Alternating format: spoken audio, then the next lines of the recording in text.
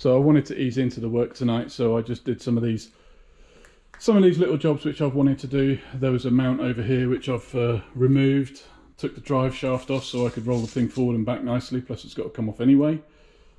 Took that piece of hand brake, park brake off. Took the carrier for the spare tyre off. I think these two cross members, these two channels can come off as well. I don't think they offer any structural advantage whatsoever. When I saw this one and it's all bent, it's clearly not 45, it's not 90 degrees to the frame here, but turns out that they're just bolted onto different holes. I've noticed that I've got to take these big steels off here. I'm not sure what they would have been used for, but perhaps a towing bar. Right here, let me just get the torch. There's been a hole pulled out there, so I may cut that out and weld a new piece in just to give that the strength back, just for my own peace of mind before I paint it. That's something I'll probably do. I wanted to get these naggy little jobs done first before I start, because when I'm doing things like that rear corner and the front cowl and all the welding and all that stuff, I always say to myself, well, at the end of the evening I'm going to take some of these pieces off, and I never really get around to doing it. So that's what I've been doing today before I get started. A couple of things I've got to work on. These things, the handbrake cables, I'm going to use this, well, I'm planning to use this same method for the handbrake. I think it would have had a couple of cables from there to like a signal box type lever in the front. I'm wanting to go to a foot pedal operated thing or an electric actuated handbrake. Whether I haven't 100% decided on that yet, but if I do, then I'm going to have to free this cable off or replace it or whatever. So that's the thing. I'm sticking with using this axle to start with. I think it's going to be pretty low ratio, and with the TH400 transmission, I think top end speed's going to be a bit of a thing. I don't intend to go fast in this. It's not like the whole point of this truck. I'm not lowering it or making it go 100 miles an hour. It's like, don't kind of want to do that. So I'm sticking with it. I'm going to see how it is. I'll likely change the rear axle out pretty soon, but in the first instance I'm having a new drive shaft and, well, two drive shafts actually, prop shafts made, so I need to measure up for that.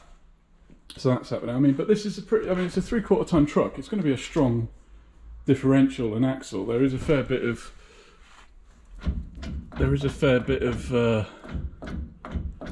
what's the word, slop, backlash, whatever.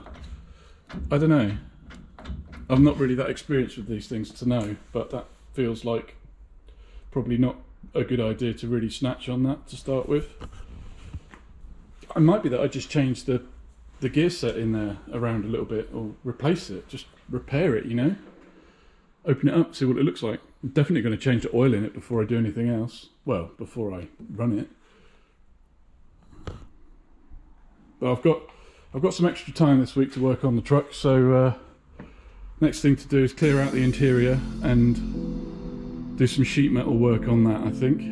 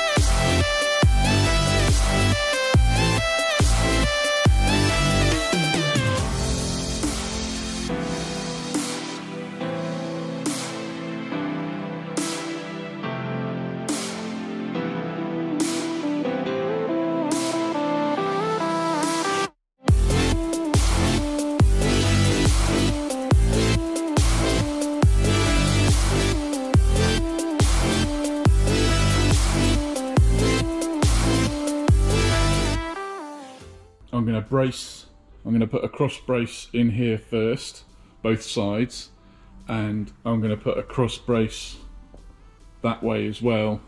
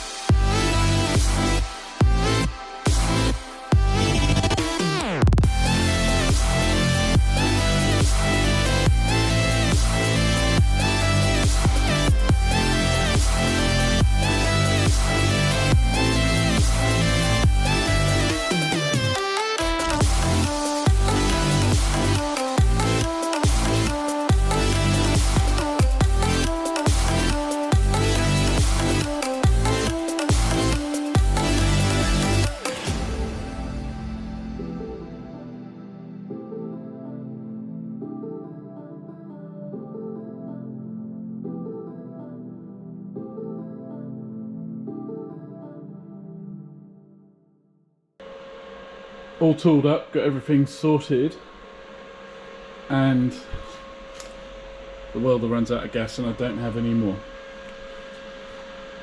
So that's minty, isn't it?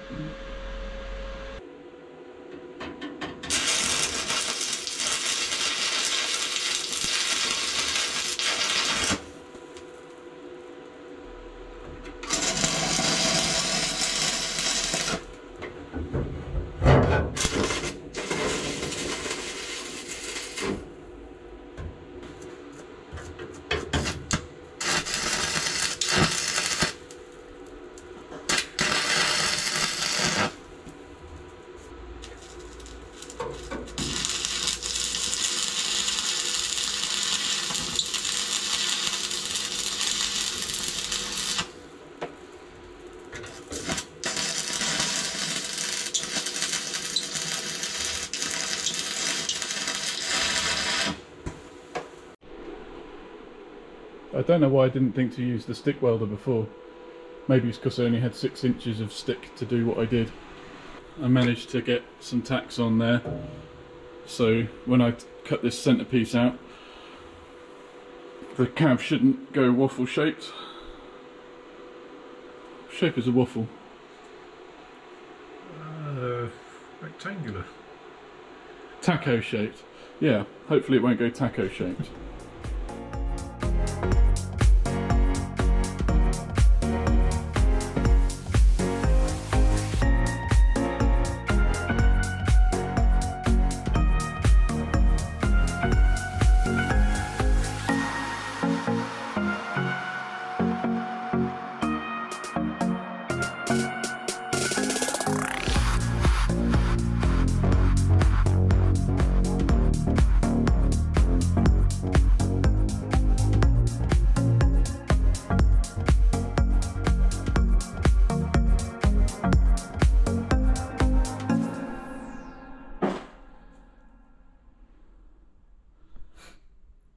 So that's the seat apron taken out with a section of the floor.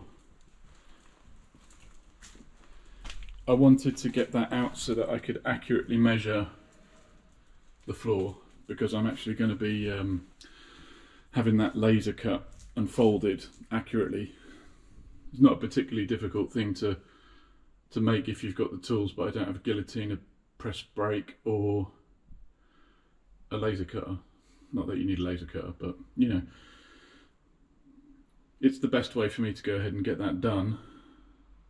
So yeah, I guess I'm going to have a little bit of a break from working on this until I've got some pieces in. So this is the floor which I've drawn. I've put a load of holes in the sides for the plug welds. I've gone for quite a thick material on this one. Most people would probably go with 1.2 or 1.5. I've gone with 2mm, just because I want it to be quite strong. I'm not too fussed about the weight. It's a pretty heavy truck anyway, but this is going to be nice and rigid. And plus I'm going to put a framework underneath it as well. So it's a pretty cool process. It's not particularly difficult to make this type of thing by hand if you've got a guillotine and a folding machine, you know, a press brake and all that type of thing. But in terms of expense, it's not so bad either. I mean, it's all about, for me, it's all about time and having the materials, having the space, having the tooling. This is a really good way of going about it, but what you can't do with this is build a piece and try it, then add a piece and try that again. But what I do with these things is hopefully get a really good starting point, and if I need to adjust it, trim a little piece off here and there, then I can do that too.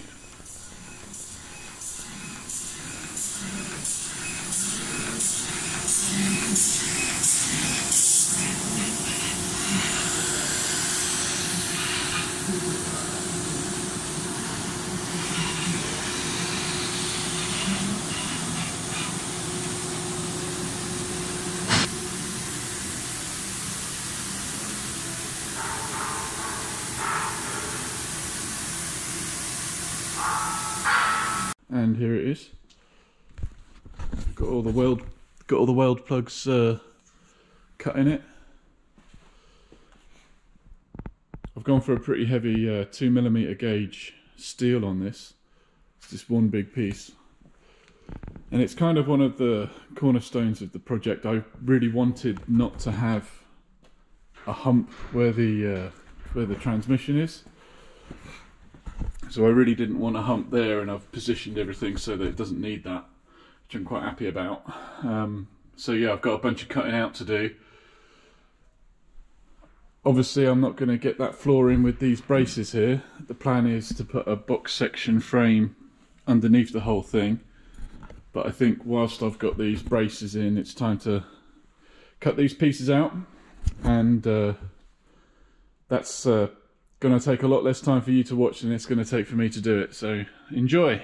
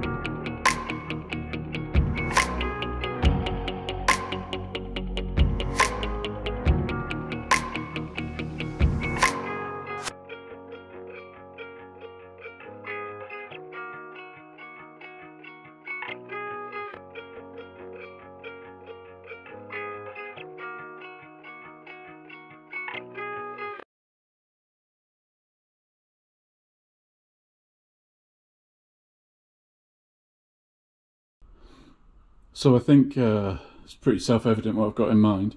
I've cut these little slots out so that the steel box section is going to be the correct height for the floor when it goes in. I don't really want there to be a gap. I've just put some weld-through primer on there, just to give it the best chance possible. You know,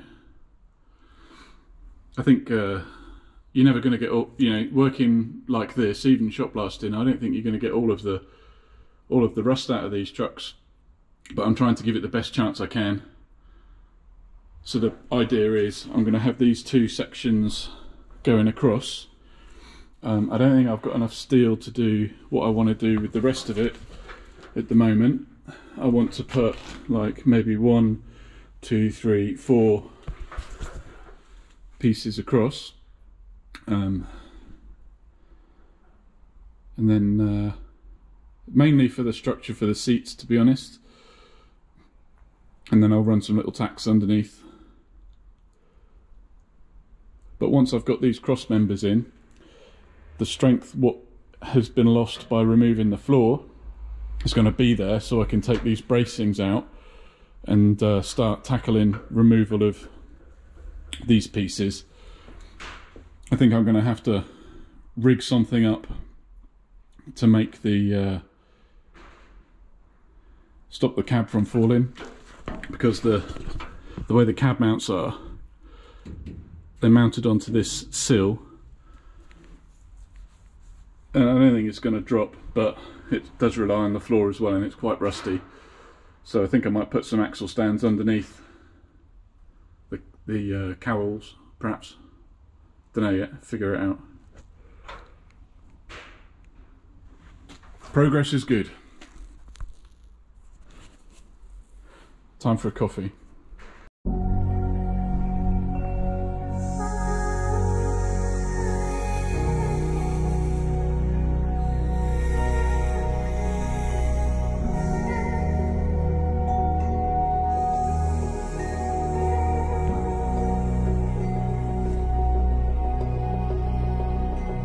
When we were so young, I could never see forever. We'd go midnight driving down that lane, pretending the whole world was lame.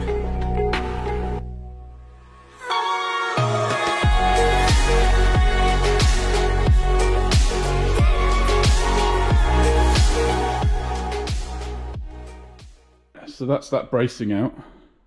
I'm not 100% convinced it was really required. I wonder whether it's more appropriate when the cab is off the frame. I don't know. But it was reassuring that when I cut through there wasn't this huge ping and the thing move around and whatnot. But there's quite a lot of structure still left in there, like here, and there's none there. This hasn't buckled or warped. I haven't actually got the hinges here in order to test fit the doors again, but I feel confident. I hope I'm not foreshadowing a couple of months down the line when I go to put them back on. Anyway, got these pieces in here. Yeah, so I am going to put like a ladder frame across there, probably 4 pieces. I'm going to get the seats. I've got some Volvo XC90 mid-row seats I'm planning on using, because I really wanted a centre seat belt, and they come with an integrated seat belt on the outside. Actually, all 3 seats slide back and forth independently, which is very rare for a mid-row. A lot of them aren't like that. Anyway, I can now tackle the front part of the floor. Next stage, cut these front pieces out.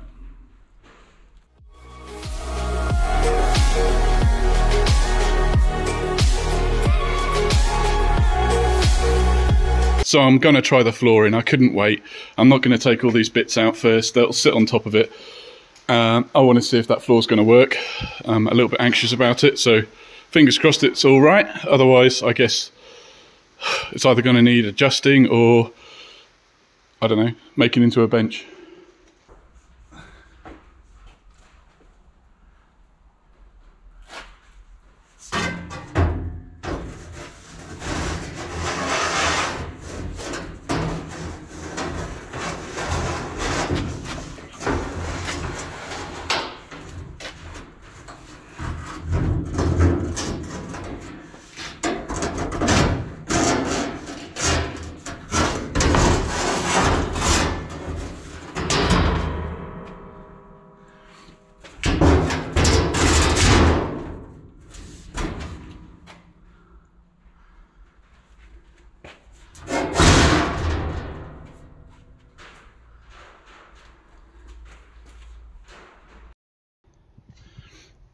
it's actually not that bad. I've got some sort of gappage on the other side, like, well, this is not even straight here, so I think that will finesse in a little bit. Of course, it won't go down all the way at the front because of these pieces. I think I need to trim off probably half an inch maybe off the front, just to make it work in nicely. Just come halfway down that hole there. I mean, it's laser straight, of course, so I think once that's done and the floor's all taken out and removed, I think it's going to be pretty damn good. I'm really happy with it.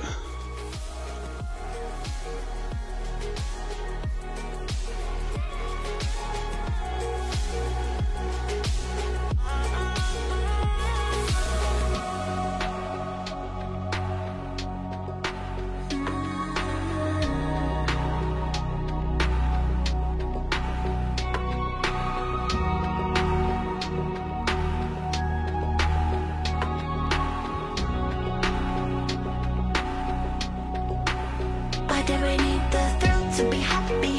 But it doesn't feel love now, don't we? I'll go on.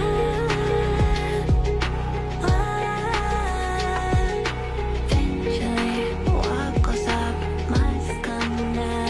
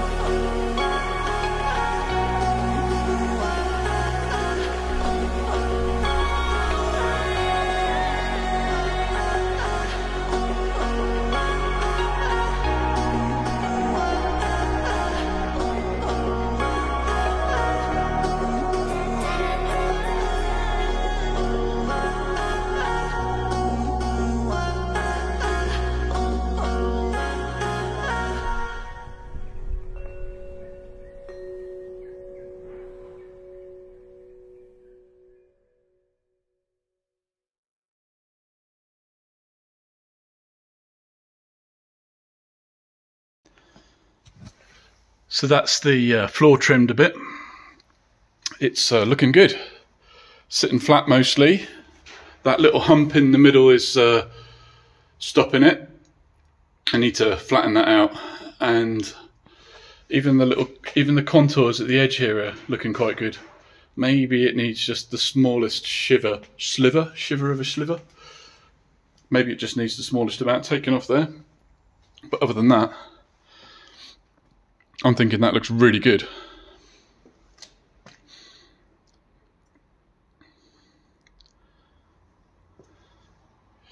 I can't start welding it in until I've rust proofed underneath and stuff like that. That's a really important step.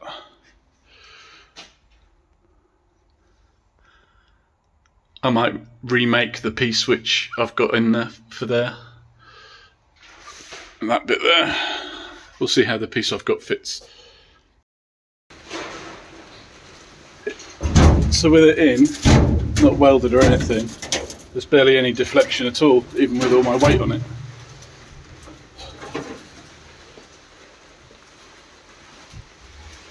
Just needs that little bit more finessing and it's done. These bits will pull in nicely.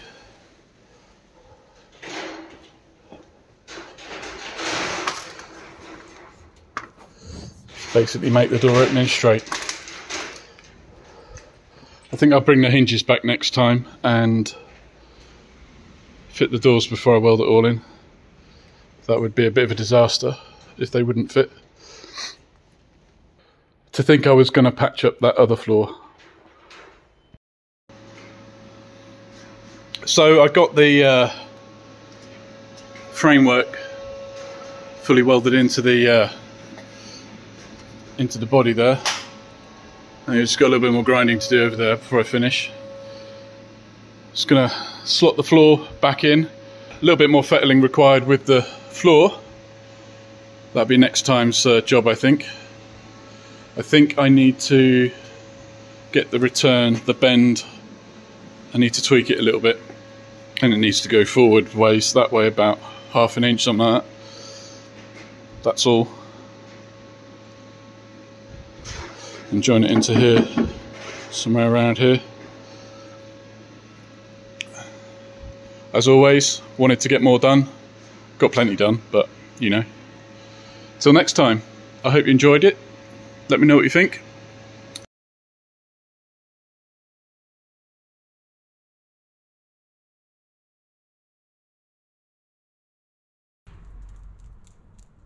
Hello. What do you think about it, huh? What do you think? Do you like it? Do you like it?